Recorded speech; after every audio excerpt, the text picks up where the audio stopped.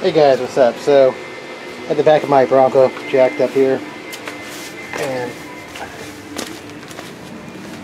what I want to check for is my rear e-brake. Make sure those things are activated. I mean, it's always a issue. I have a four-wheel disc conversion, and the calipers that they use in the four-wheel disc conversion are the Eldorado. Came off like a Cadillac in the early 80s, like late 70s Cadillac. But the e-brake is a kind of a nightmare to adjust. So I did buy a couple special tools for the adjustment, but yeah, because if the e-brake is not adjusted right, the piston, the whole back braking system doesn't work right. It's like totally out of alignment. Well, not alignment, but it doesn't actually grab the rotor good enough. So let me go and I'm going to activate the e-brake real quick and see if my tire spins. Okay, right now it's going.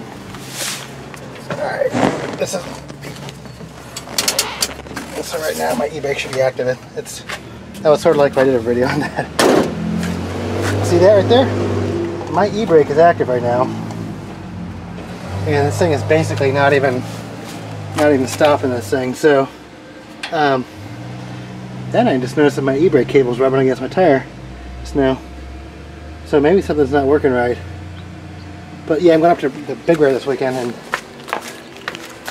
I've been taking my white truck a lot, so work on the cabin. But yeah, look at the mark on the tire. Surprised I didn't hear that. Well, that's not good at all. I'm gonna rub a hole in the freaking tire. Okay. Yeah, there's the calipers. I'm gonna take the tires off so you can see them. But it looks like they're both activated. At least I don't know if that one's pulling or not, but I'll check all this stuff. But I'm glad I went ahead and looked at that, because that would have sucked if I would have put a hole in the tire. Yeah, I wasn't actually even expecting to see that. So, yeah, as you can see, I'm basically not, I basically had no e-brake. I mean, barely, not enough to stop the car. So,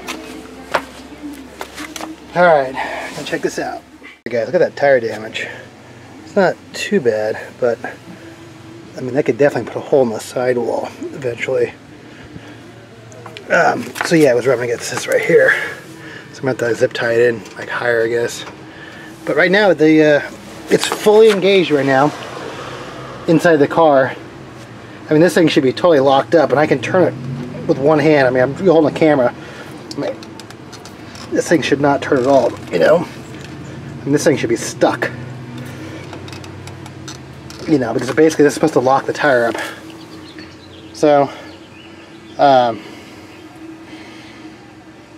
I'll show you the adjustment. It's hardly any documentation on the internet about this thing. There might be like one video, but this is totally a headache caliper compared to like all the other. I've done hundreds of brake jobs, and this is probably the weirdest set of rear calipers I've ever seen.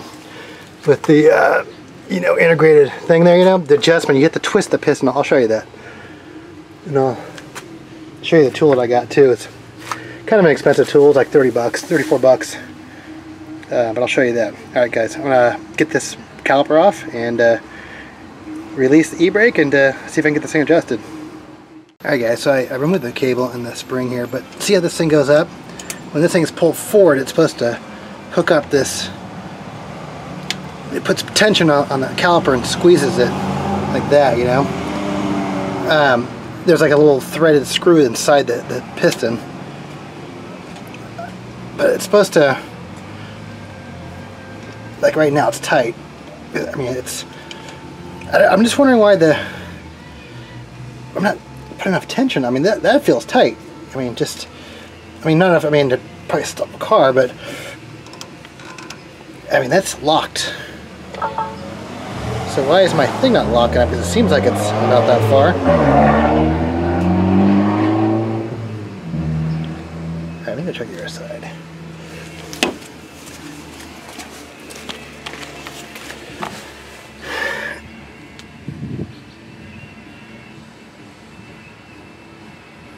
Alright, okay, that one's not even locked at all. I think it's probably because I released the tension on that one. But, yeah, these are definitely a chore to figure out.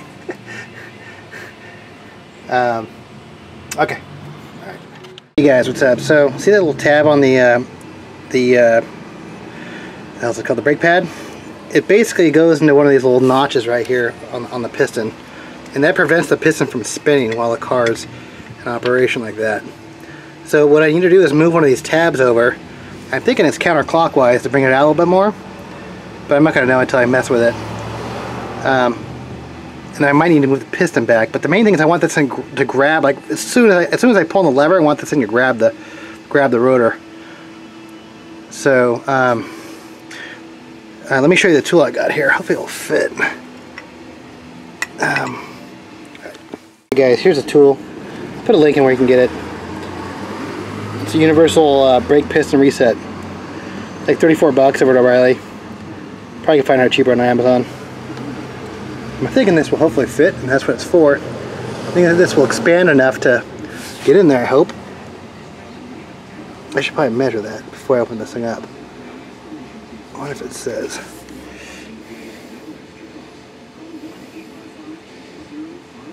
Okay, cool. I'm gonna play with this, see if I can get it to work. Alright, look how these things work. So there's a 3/8 inch socket at the back of it, and as I spin this, maybe I'll put this in the ground so you can see it there. As I spin this, see that? Here's the two-pronger. Cool, huh? Not cheap though.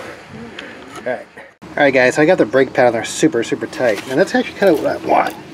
I'm probably gonna have to wear out a little bit of this brake pad. So I'm gonna heat these things up while this is wearing out and getting on there, but I really want this to be tight. So now that it locks up, I can't even move it when it locks up. But yeah, I can't even really spit up my hand, but these things I'm almost pounding these on, if you can see that.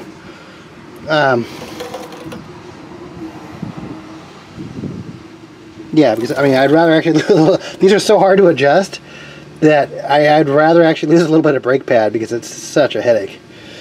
You'll see if you actually have these calipers, you'll know what I'm talking about. Yeah, it's pretty ingenious design though. Whoever thought of this was freaking genius. Just the complexity. If you ever see it internally, it has like these. It's like a twist screw inside the piston. Okay, that feels pretty good. Okay. Yeah, I want them to lock up like right away. Be right on there. But okay, cool. Alright guys, I'm gonna grease it up, my pin tip with this stuff right here. Synthetic caliper grease. Yeah, I do that every time I do brake stuff. Lube up the pins and stuff. Alright guys, got this thing back together. So I'm gonna do the other side. I'm not gonna film that, but obviously it's just the same procedure as this side. Then I come back and do a test, but I can just tell automatically that their things are way tighter. But this thing is tight even when it's not even engaged right now. So I might have to drive this around the block a couple times. I'm probably gonna heat up these rotors pretty good because I gotta wear out some of this material on the brake pads here. So I'm willing to sacrifice a little bit of material to make this work right, Because dude, these things are like $15 each. Yeah, because I want this thing to engage right away. Like barely even moving, it's engaging. I can't, if it goes past like, let's say like, I don't know, like 25 degrees or whatever, you're no longer getting enough contact area to clamp onto these rotors.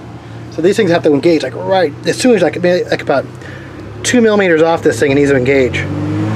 So, like when the gap is 2 millimeters between this caliper part and that metal thing right there.